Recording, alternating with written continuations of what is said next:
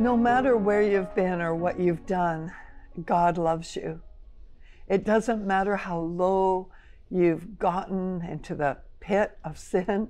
It doesn't matter what's been said about you or what your beginning has been.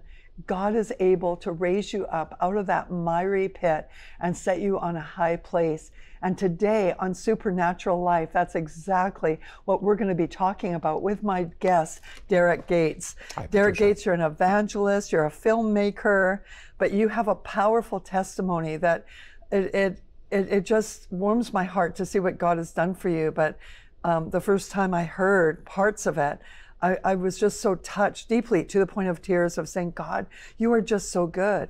And I know that there's many of you watching right now that, you know, you're thinking you've got people, friends in your life, maybe children in your life that are in a really dark place. And this show is going to give you so much encouragement to see what God can do in anyone's life in their darkest place.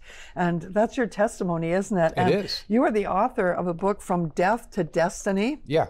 And I love this, and we're going to hear your testimony shortly.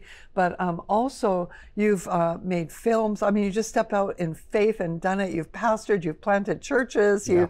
you have taught the body, you have encouraged the body.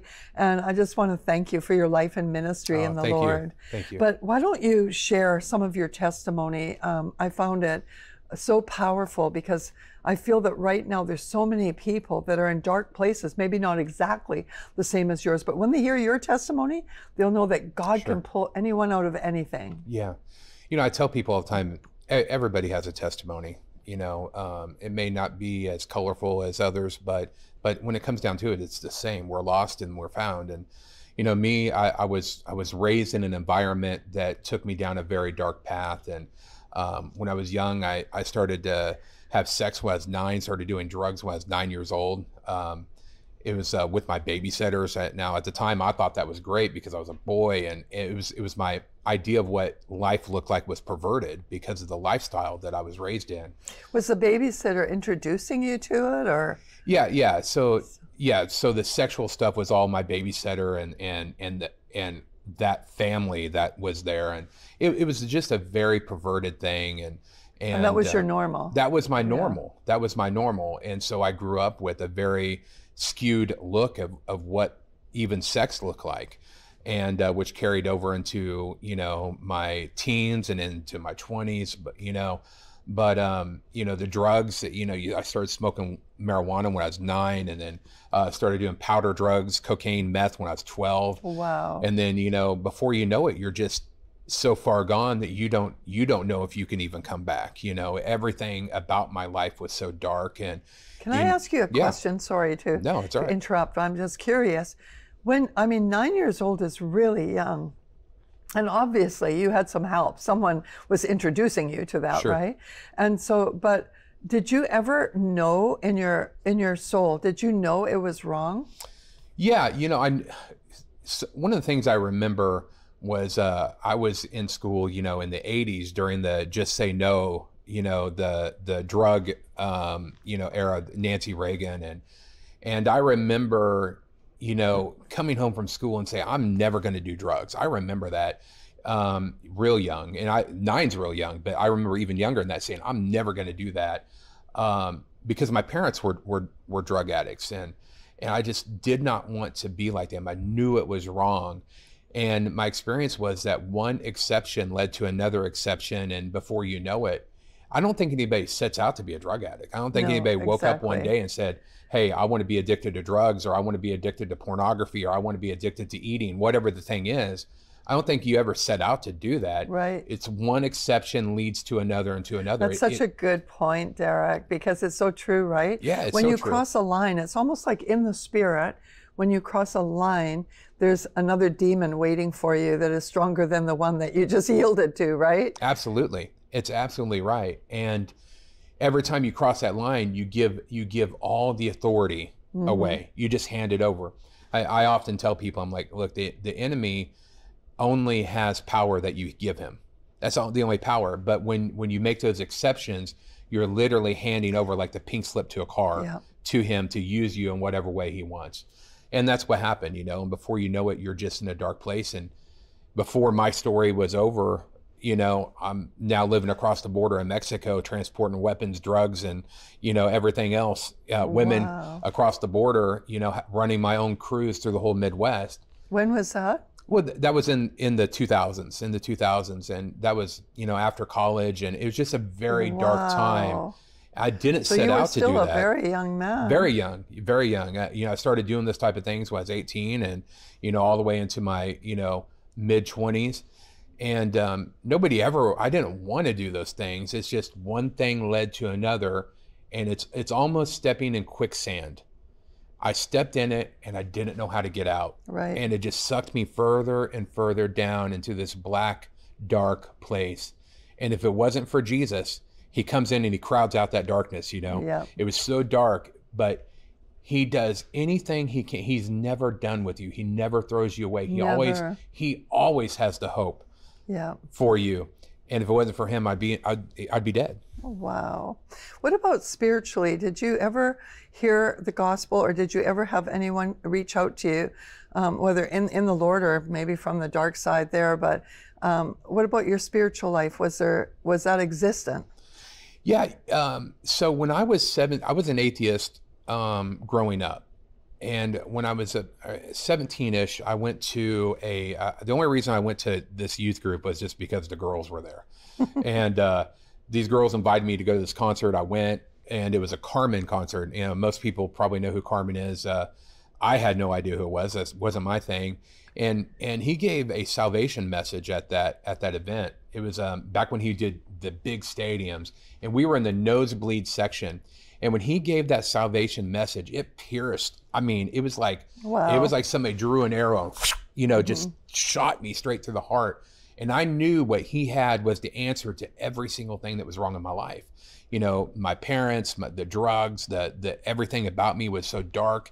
You know, I'd been trying to commit suicide off and on since I was young. I'm 17 and a half and I already tried to commit suicide 3 or 4 times. And I was just so depressed, and I knew what he said was real. And when he gave that invitation, I was the furthest away, but I was the first one to the stage. I was dropping down levels, and I knew whatever it took, I had to have what he was talking about.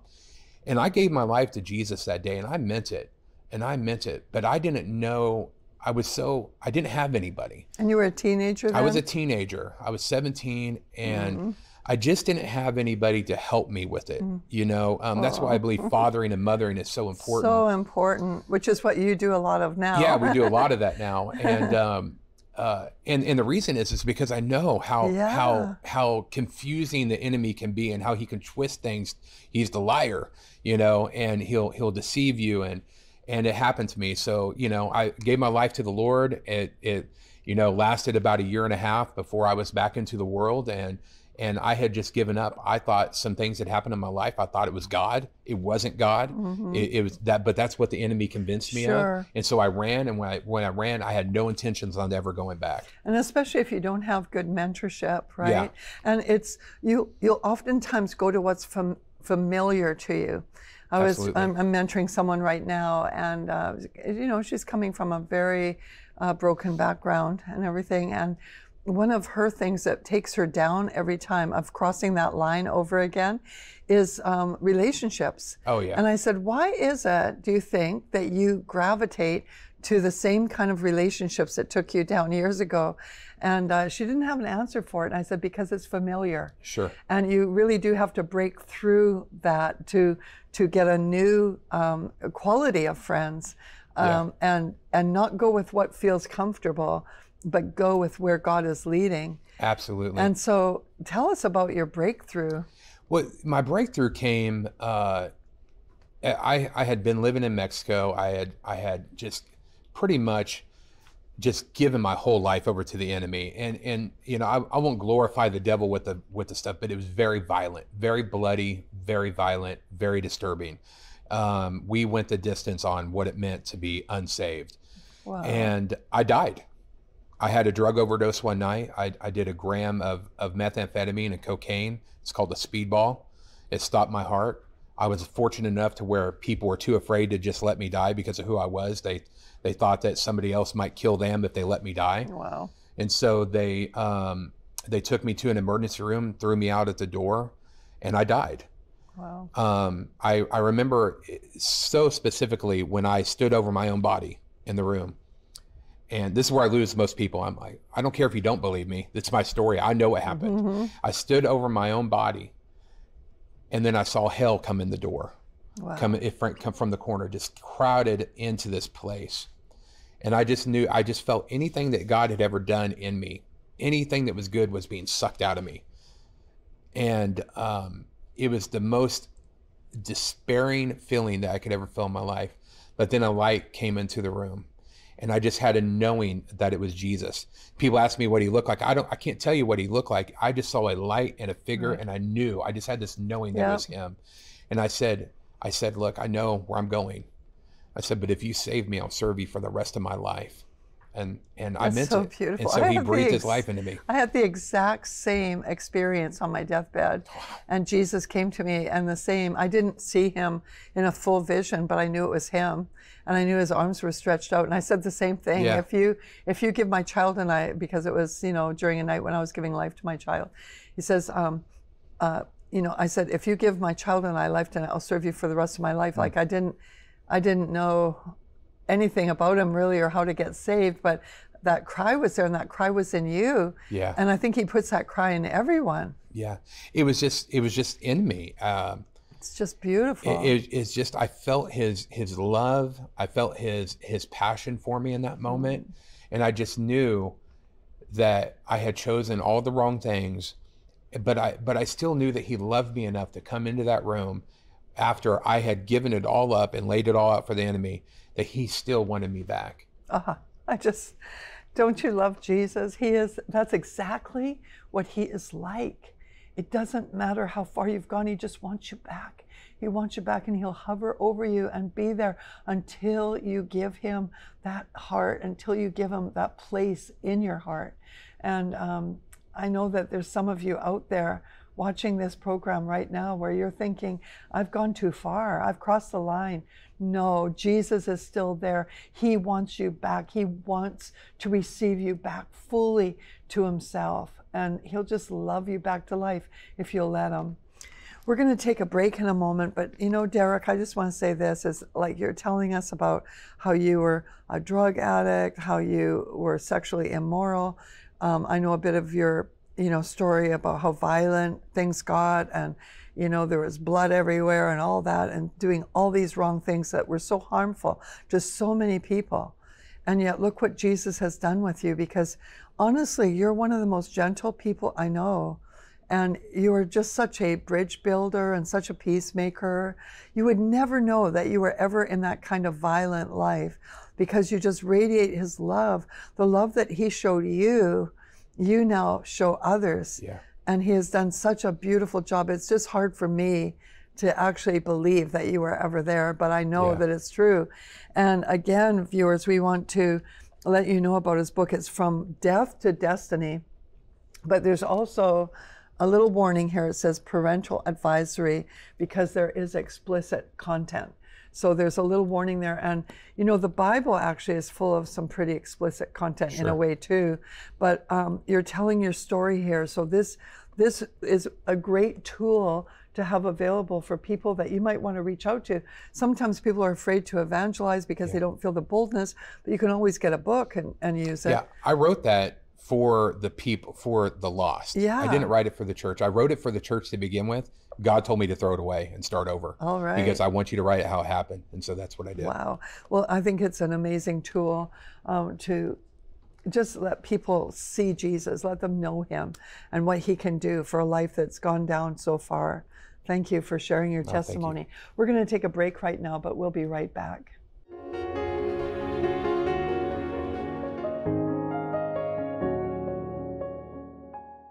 Well, welcome back. We're having a wonderful conversation with my friend Derrick Gates and listening to your amazing testimony. Derrick, I'm so grateful that you've been saved and out of that dark place. But you have for many years now, I mean, you made the devil sorry he ever tried, right? Because you just got so passionate for the Lord.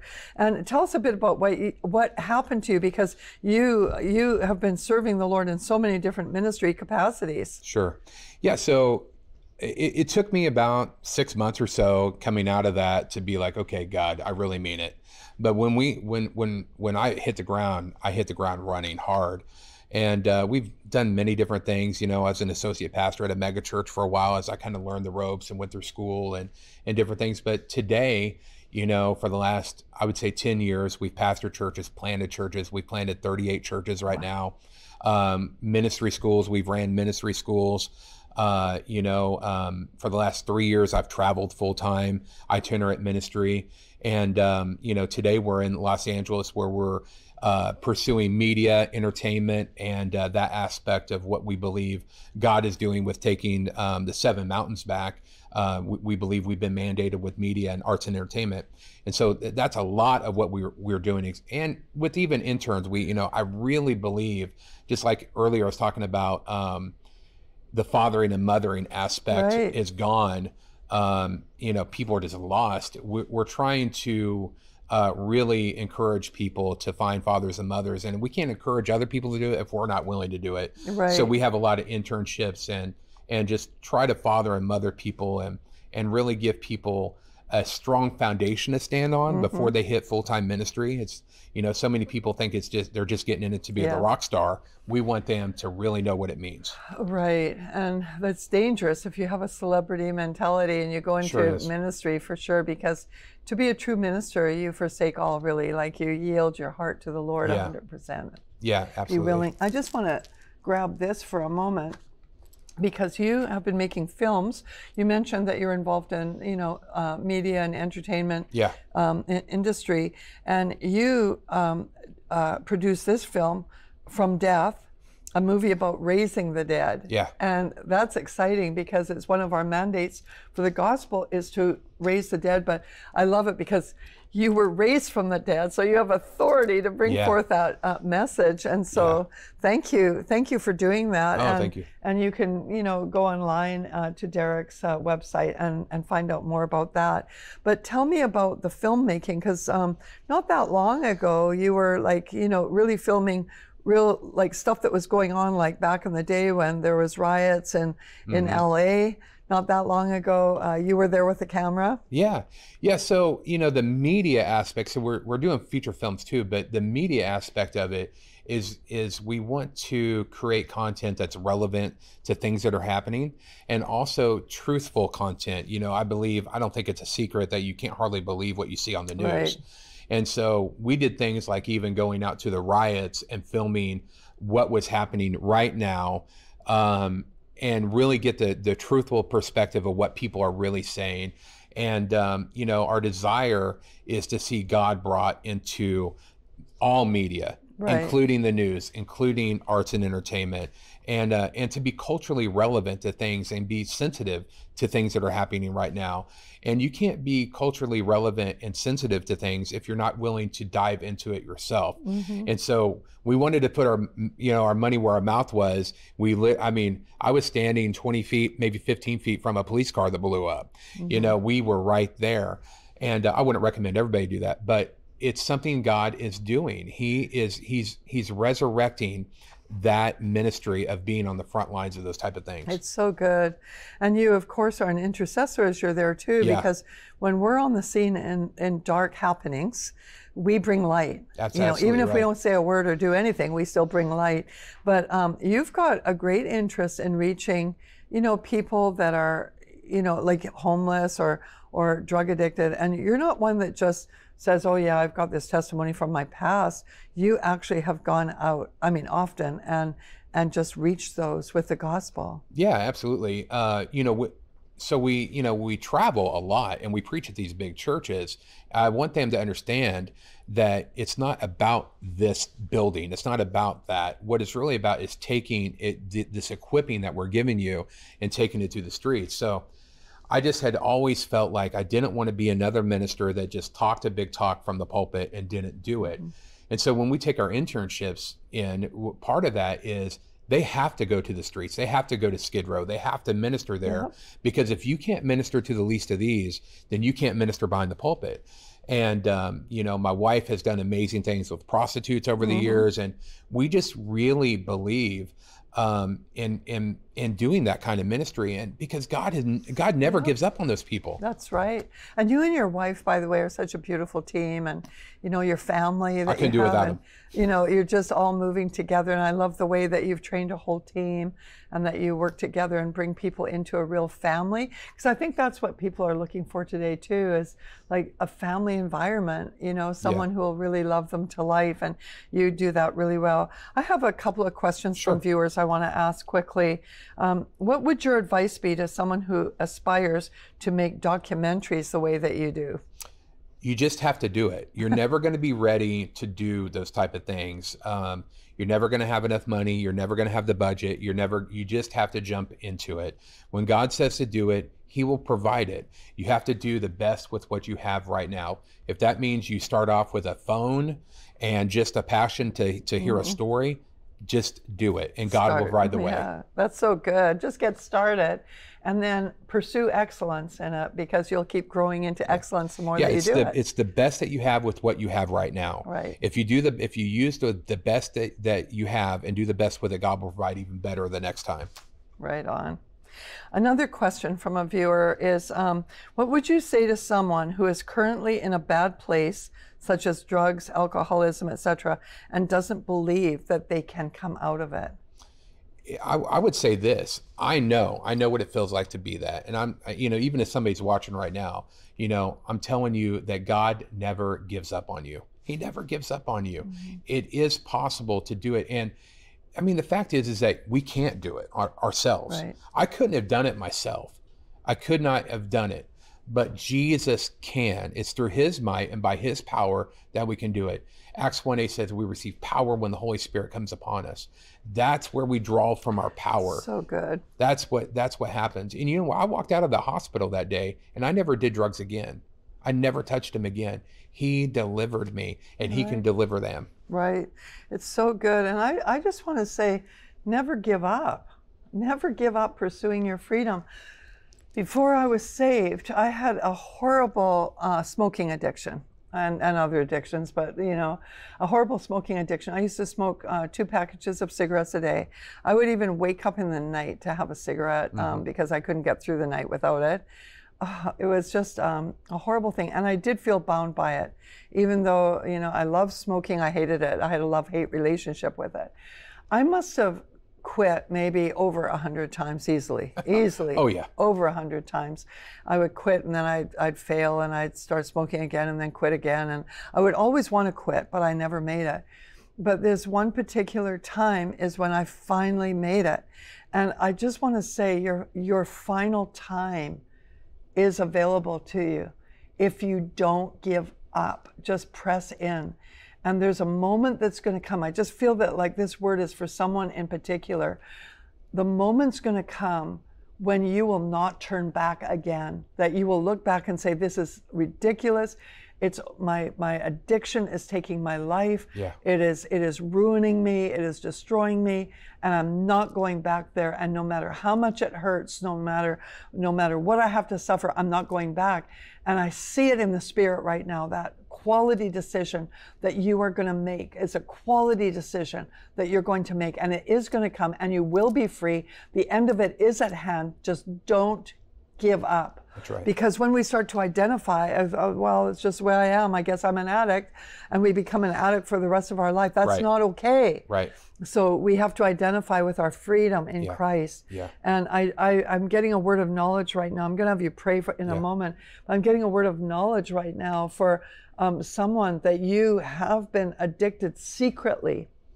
You are a Christian, and you are actually in leadership, but you have an addiction, and it's a secret addiction, and you beat yourself up really big over it. But God is saying, pursue your freedom, because the freedom is available to you. And I'm just going to stand with you in agreement and break the power of that addiction in Jesus' mighty name. I break the power of it over your life in Jesus' mighty name. And I speak freedom into you, and rise up and take hold of that freedom and fight for it, because the addiction's just going to take you down if you don't. You've got the choice before you. So go for your freedom. You will get, don't let the devil tell you anything else. So now, good. Derrick, I know that there are people watching, because I've prayed for people to watch this that are not right with God right now. They might have never known him. They might be backslidden, the prodigals. I'd like you to pray for them. And we only have 1 minute left in the program. So if you could pray for them. Absolutely. That's great. Father, just right now, right where you are sitting, Lord. I can see you just sitting there watching the show. You've been flipping around and you're here right now. It's not by mistake. It is not by mistake. God can come into your room right this moment, and he can destroy addiction over your life. He can destroy doubt. He can destroy suicide over your life. He can destroy that depression, that morbid depression that haunts you and keeps you up. And I just speak that even the fire of God would fall upon you right this moment, and you will be great. You will be all the things that God promised for your life. All those things you thought had passed by you, they are here for you. Your inheritance is waiting in Jesus' mighty name. Oh, that was so powerful. I could feel the anointing on that. We want you all to know Jesus. We want you to know him deeper and deeper and deeper and deeper, because he's so good. So get to know him. And don't forget to live a supernatural life, because he really wants you to have one. We'll see you next time. We hope you enjoyed this episode. Let us know how it impacted you. Send your feedback, testimony, or prayer request today, or ask Patricia a question for a future program. And don't forget, you can continue growing in the supernatural with our premium e-courses. Connect with us at god.tv/Patricia and join us next time for our next episode of Supernatural Life.